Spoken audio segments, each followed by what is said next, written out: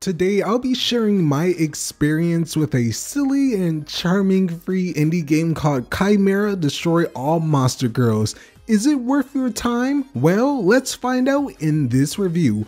Are you ready? Now, that's gaming. Hey, welcome back to the channel. My name is Nakutso. Is this your first time here? If so, this channel is all about discovering something new and sharing some of the very best indie games. If any of that interests you, well, then consider joining the community by subscribing. Morgana Island is home to monsters who live peaceful lives in Ragazza town, but everything is thrown into chaos as the sea spiders seek out the small fortune in town that's accumulated. This is where a chimera named Chelshia is brought to life to help bring back the stolen loot from these pirates. There's a lot of humor in the game, and it doesn't really take it so super seriously or anything like that. A lot of the characters that you do meet have their own quirks, and it definitely adds to the overall flavor when you're watching and reading a lot of the dialogue in this game. One of my favorite characters in the game is Estelia. She's a Gorgon. It's actually the checkpoint person that you pass through, and during these different passings you can talk to her for different conversations, and she says like the funniest things, and the interaction with Chelshia and her is just something that I really enjoyed, and I really wish there was like more of that in the game. Not to say that the other characters don't have as much of a personality, it's just I feel like that character definitely stood out the most to me. A lot of the bosses you actually interact with in and out of the actual stage, and it's definitely something that I really enjoyed and was one of the highlights while playing through this game. Level design and gameplay. So how did the levels feel throughout the game? What gave me trouble, and how difficult was the progression overall? When I was playing through the game, I didn't have like too many issues just like playing through the level, like having something really difficult. I definitely feel that the game was more on the easier side, and it's something I wish that could have been harder. I definitely like the stages later on, like halfway throughout the game, and a lot of these extra stages that you unlock throughout the game definitely feel a lot better in terms of the design and just how the progression of the difficulty was. But for, I would say, the most part, it's pretty easy unless you're trying to speed run. Then it can kind of get complicated, but you know, if you're just playing through this casually, it's something that you won't have a lot of trouble with. So that can be good or bad depending on your play style and if you like something more challenging. But I definitely think this game is still pretty fun to play despite it not being too difficult. Each of the levels do have their own type of vibe, their own theme. So when you play through the levels, they are actually pretty interesting.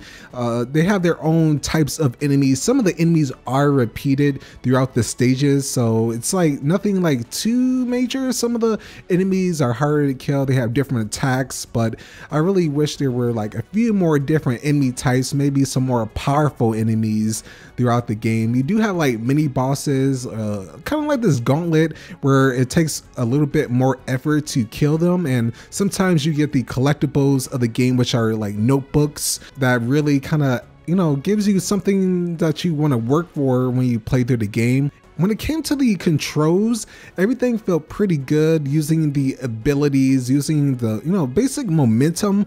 There's nothing like too stiff about the game. Everything felt pretty good. I played with a controller and also played a little with the keyboard. Of course, the controller felt a lot more natural when playing a platforming game, so I'm more used to that, but the keyboard still felt fine when I was playing through the game. Definitely a lot of the powers that you gain throughout the game, some are much more useful than others, especially the treasure chest. That ability is probably really overpowered and is what also contributes to making the game easy, since when you smash down with this ability, you're pretty much invincible against most attacks unless you like land on spikes, or some bosses have attacks that can actually go through that. But for the most part, I wish that was definitely tuned down. tuned. I wish that was, oh my gosh. I wish that was toned down more, since using that ability, you don't have to use it, and you can actually disable some of these abilities in the menu to make the game harder. But you know, when you have something like that, you kind of abuse it. So I definitely wish that some of the powers gave me more incentive to use it. Just the basic attacks, the strong attack, the fast attack, you can get through a level much faster with the heartbeat boost, which is probably the second most used power besides the treasure chest that I used. Something like the mermaid anchor, which you get from one of the bosses, is I think I only used it like a couple times, and one time was just to get a collectible, which you could have gotten anyway with the heartbeat boost. Sound design.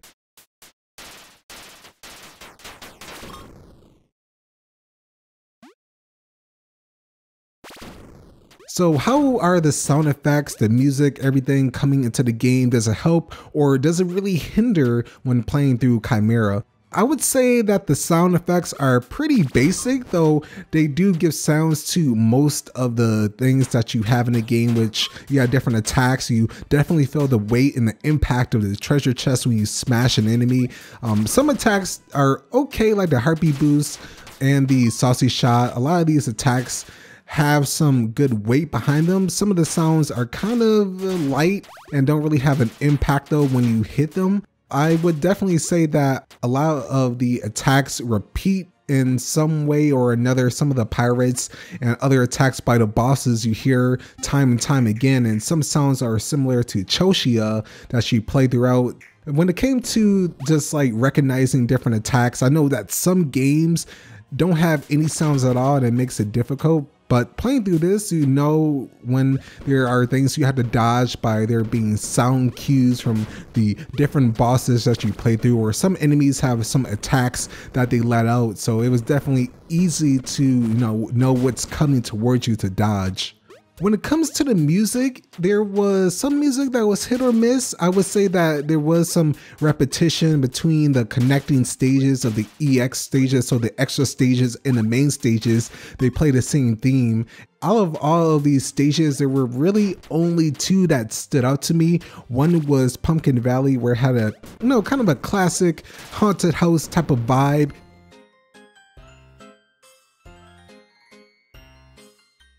And the final boss, which gave you that epic vibe that, yeah, this is it. This is the final boss.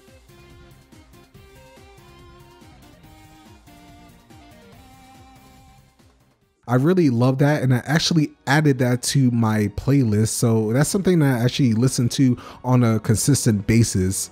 It all boils down to a few things. Considering this is a free game with other modes added, such as harvest mode, which adds just more characters to the game and some other extra stuff that you can collect, and berserk mode, which you can go through, and especially if you're a speed runner, you will definitely enjoy that.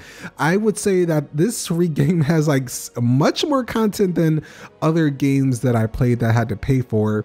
And it was definitely nice seeing that the developer still updates this game, and they recently added more to this game, fixing the stages, fixing some bugs. So I would definitely say check out this game by Suits and Sandals. They did a fantastic job, and I desperately want a sequel to this game to be bigger, have more stuff all around. If you're looking for a platforming game, you'll find a lot to go into when you play this game. Expect probably 6 to 7 hours in total. If I still didn't convince you and you want to see more of this game, I made a whole series from secrets to explaining the story, which you can find in the playlist here, or you can check out some other reviews by clicking this card. As always, everyone, keep discovering something new, and I'll catch you next time.